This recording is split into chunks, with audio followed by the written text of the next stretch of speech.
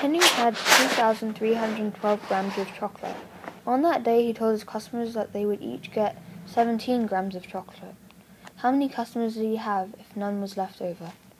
So I can identify that 2,312 was the dividend, and it represents 2,312 grams of chocolate. The 17, the divisor, that represents that each customer would get 17 grams, not there were 17 people there. So I can already tell that it's a grouping problem.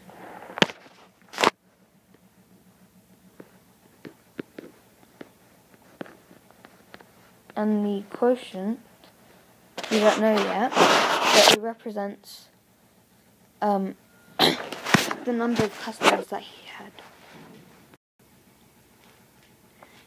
I'm going to use partial quotients to solve this problem. So we're going to start off with a simple number. 17 times 100 equals 1,700. And 612 is left over. Then I know that 3 times 7 equals 21.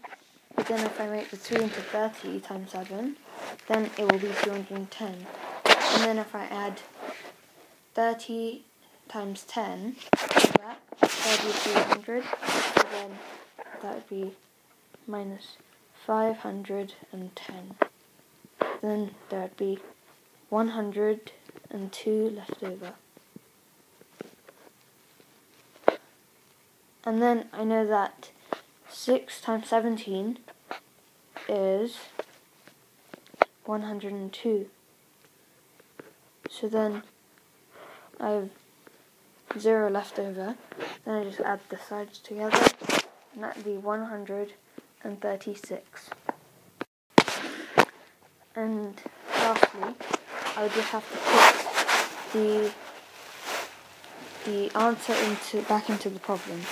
So if each person got 17 grams of chocolate, then Henry had 136 customers.